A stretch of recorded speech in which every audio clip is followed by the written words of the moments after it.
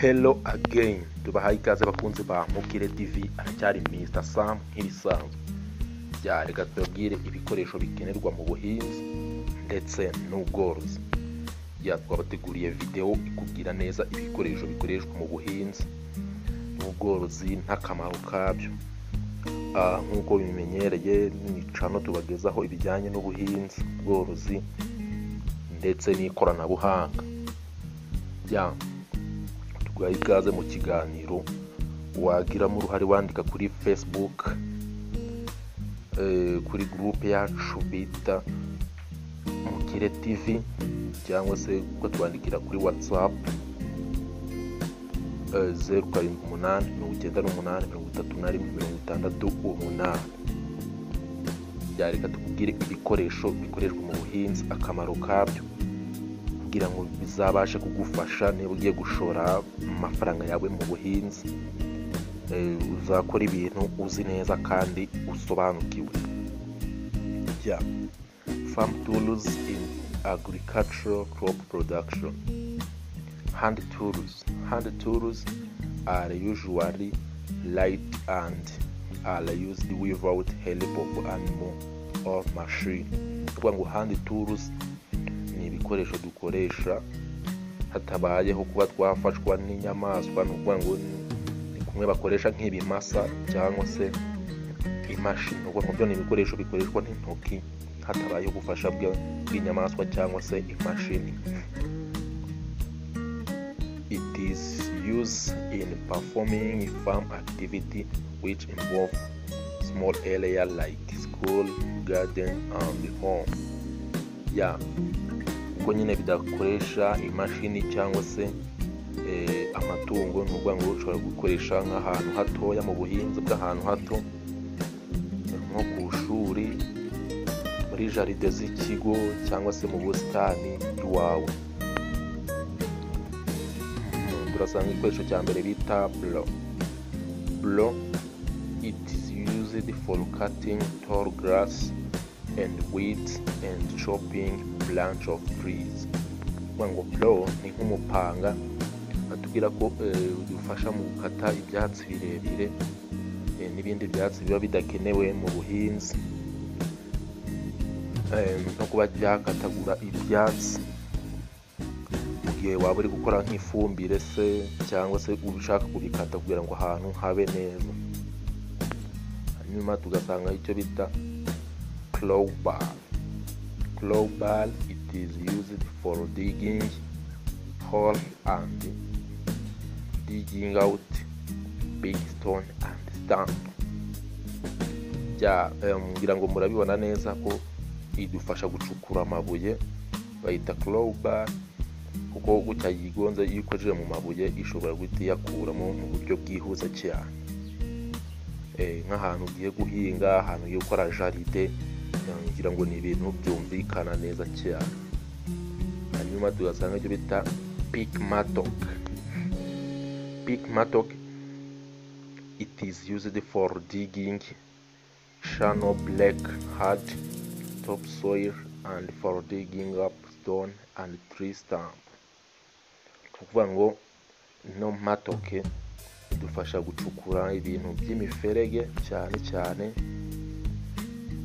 ahantu ikoreshwa mu butaka bw'ahantu hakomeye ndetse no mu butaka bw'amabuye, kuko ngira ngo murabona ko ifite igice cyo hejuru gisongoye gishobora kwifashishwa mu gukuramo amabuye ndetse n'ibintu bijyanye n'ibishyitsi mu mirima kugira ngo ahantu hawe hamere neza.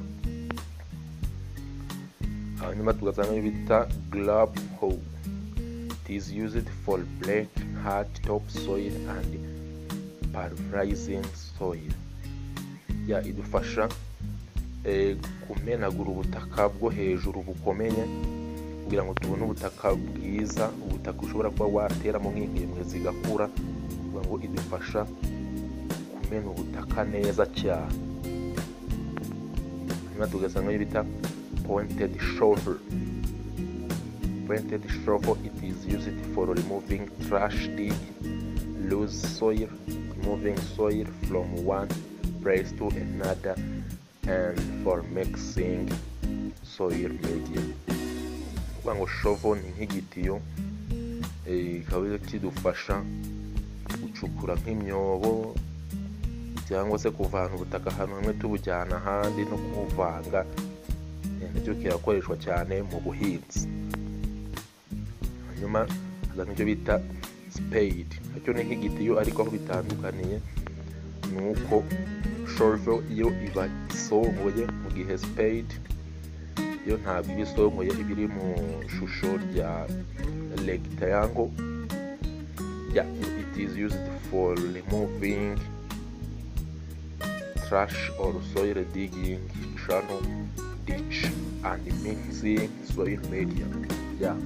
Akamaro kajya kumera kimwe, nayo ishobora kudufasha mu gucukura imiferege kandi ikaba yadufasha no kuvanga ubutaka. Lake is used for cleaning and good ground and leveling the topsoil.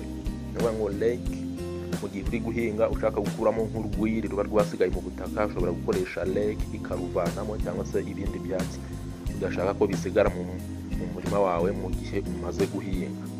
Lake. Hanyuma tugasanga n'ibyo bita hand trowel. Hand trowel, it is used for loosening the soil around the growing plant and pointing small amount of manure fertilizer in the soil. Ikintu idufasha mu kumenagura ubutaka buri impande y'ibihingwa byacu. Ikindi ikaba idufasha gushyira ifumbire ku bihingwa neza cyane, kuko urakabona ni akantu gatoya ugaragakoresha ukamenagura ubutaka buri ku mpande y'igihingwa, ukaba washyiraho nk'ifumbire.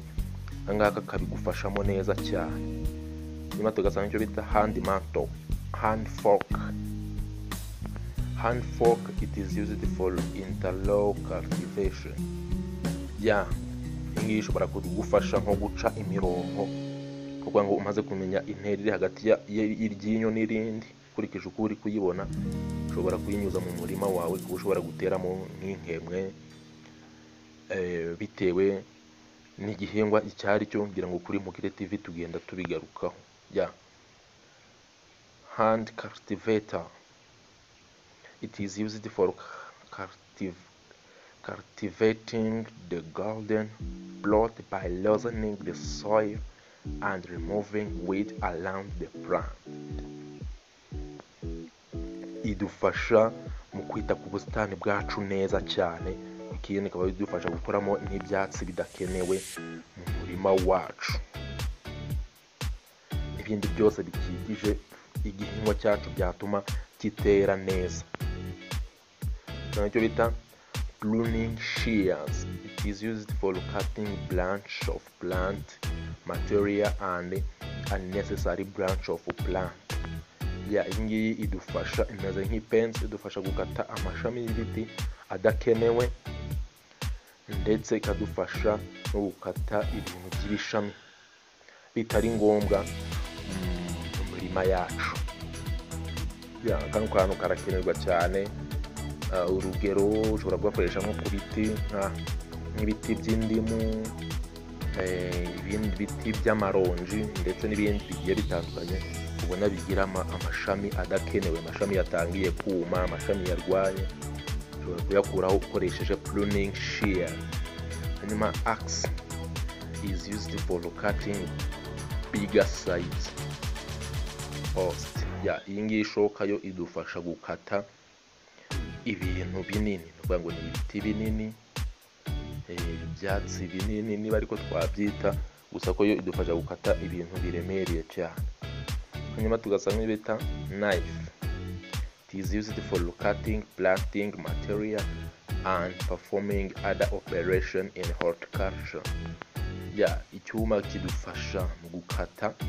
Akamaro k'icyuma ni kenshi cyane, gukata amashami, kwita ku busitani bwacu, nacyo kirakoreshwa cyane mu buhinzi. Tugasanga ibita sprinkler. Sprinkler, it is used for watering seedling and young plant.